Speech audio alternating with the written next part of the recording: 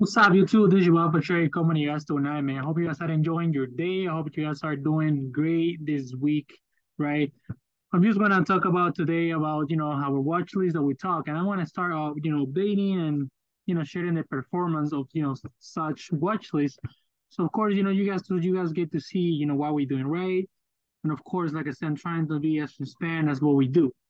So first of all, for those that haven't watched, where is the watch list? Well, I do present a watch list here on the channel, and of course on the Alpha community every single Sunday, right? And I put, what are the main stocks that I'm gonna watch? What are the stocks that I'm playing out? Some of them, really like one of my most confident plays, right? Of course, there are more, during the week, but really, I put this because these are the ones that I'm, looking to swing and add some more during the days, right? This trades tend to take sometimes weeks, could be months, but there are big, I do heavy duty on them. I do my thing because this is a very important. Our job as traders is of course need to do research, right? Understand why we're taking a trade. We need to start seeing like bigger things, right? Like very small details that matter, and at the end of the day, they're gonna change the outcome of the trade. So uh, let me just share with you right now, really quick, what we have. Last week we talked. We've been trading MGRX for a while now, and really, I hope you guys understand that you can't just marry a trade forever, right? No matter what trade you're taking, right? If you make your money in it, you need to understand that at some point things are going to turn down, right? Of course, there are MGRX, for example, they does have they supposed to have a catalyst this weekend, with the CEO interview in Fox, but you have to always look at the charts. Any stock that you're trading, the charts are gonna be there to tell you what's happening, right? MGRX, it was telling us, it is ready to spike, consolidating, right? And it did that, right? We traded this several times, and four times to be exact. We profit from this trade, and we made money, right? And I shared it with you guys. If you guys follow the levels, if you guys follow what I was telling you guys, during the days, during the week, you guys made money, right? But of course, if you get obsessed with the trade, then that's different. I can't really do anything about it, right? And this actually applies to anything that you take. If you have to learn to have risk management. If things go the other way, you have to get out. If you chase, then you have to get out. All those things that need to start kicking. So for example, you say MGX play out this week. I traded again, like this past week, up to 197, right? As you can see right here, we took our profits right there. And of course, you can clearly see how later during the week it started closing below the 20 minute and ended up dropping. Of course, at this point we've been out of the trade, right? Uh, Now we're just reassessing, see what we're gonna do. Of course, it's on my watch list, but it's not. I'm not currently in the position anymore. So let's see what it's gonna do next week. Anyways, what else we have? We have INBS. Of course, we can be correct in every single trade, and you have to understand that we won't be right every single time, right?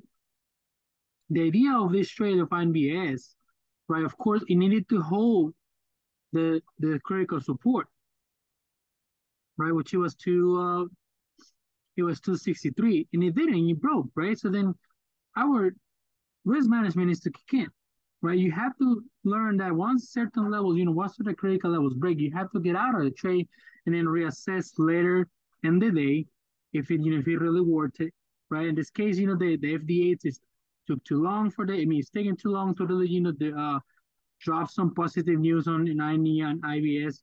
So the trade didn't work the way that we wanted. So that's what we have next, and that's fine. Now, really, the key on trading is keeping our winners bigger than our losses, right? I mean, we're gonna have losses no matter what, and you have to accept that. We all have to accept that. So that's that. Of course, we talk about SPY, we talk about Tesla, SPY, of course, and I tell you guys when we were talking about this, I mentioned you guys that I was waiting for a retracement, right?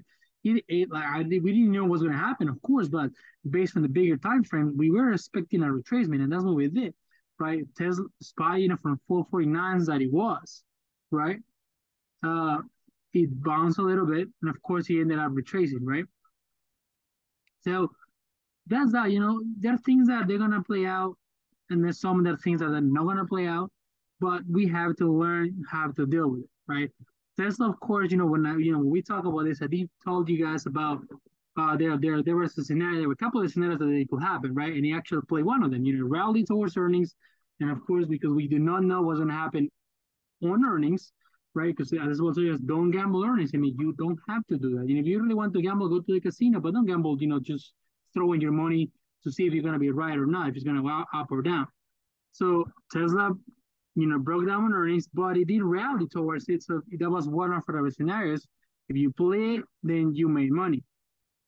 Now Netflix, of course, as well, it played out the way that when we put it in there, right? When we talking about, we told you guys that I was waiting on Netflix to see if he was gonna reclaim the trend, or if he's gonna break the 20-minute rally again towards resistance. That's exactly what it did, right? So we follow with the levels. Once he did reclaim the trend, if they rally, right, and he actually went and made new highs. Of course, let it down through earnings, and that's like I said, nothing we can do about it. We can't. Nobody knows that it just happened. But again, at that point, we were out of the trade already. So that was a money trade as well, right? AGLE. We talk about this, right? Remember when I told you guys that it was constantly tapping the level, right? It was just retesting and retesting the levels. At some point, was gonna break. And of course, if you can see that, once he break out, we had this nice breakout over 0.72 from that 57 resistance. So we have a nice gain right there. Of course, if you follow it, if you play it out, that was the money move. Of course, you gotta take profits, you gotta move on. You can't just thinking it's gonna keep going up, right? Because if they move up and it drop down, and the thing I like about this one is because, like I said, it was having a lot of institutions right on and like loading on this, right? Currently, there is still a lot of institutions loading up. The institutions own like 113.79%, right? So it's just when we see this kind of things, we already know that the possible move, is gonna happen, is about to happen. So we had that one that was a good trade, right? XXII, man, I'm telling you, we were talking about this, and I put it out there for you guys because I wanted to share the knowledge. I wanted to share the well. I want to put it, the money moves right there. And if you guys did it, this thing was insane, man. Look at this thing. We talk about this when it was around $240, $239. And what it did, man, this week, Jesus, man, went to 6.89. We banked on this. I hope you guys did it. Right. This is only about, the place that share here on the YouTube channel. So I hope you guys are banking. I hope you guys took a trade. You did crazy things, right? There was another one that I had on the watch list, but I didn't share on the YouTube channel anyways. But it didn't play out anyways because he never broke the level. And I gotta tell you guys, when a trade it doesn't break the level, then you don't have to take it. You have to wait for confirmation. You don't want to anticipate a trade because this is why fake outs happen, and you don't want to get faked out, of course. So now, of course, you guys know tomorrow I want to release my new watch list, so just keep an eye on it, and see what we're gonna do this week. We are very busy. I believe I just checked the earning calendar, and we have big tech reporting. I believe Microsoft, Google, Meta. This is gonna be a busy week, man. And then I'm bullish on tech, really. How they're being just performing based on AI. So let's see what we do this week, of course. But we have to be prepared to bullish scenarios to the upside and to the downside, right, guys? So we're gonna do that, right? And let's see what we got next week as well.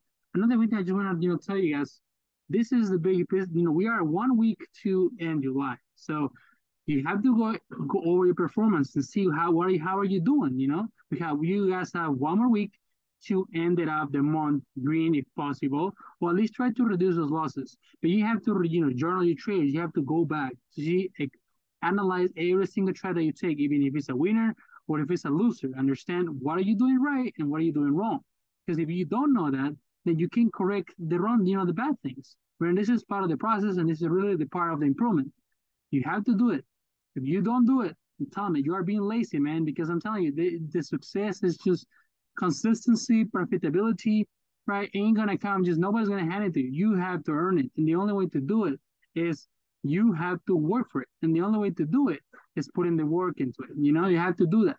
right? I know it's hard. I know, I know we all have busy lives. Believe me, even I myself have busy life. I have kids, and and there's a lot of things happening out of trading world. But we have to find the time to analyze our trades, go over our performance.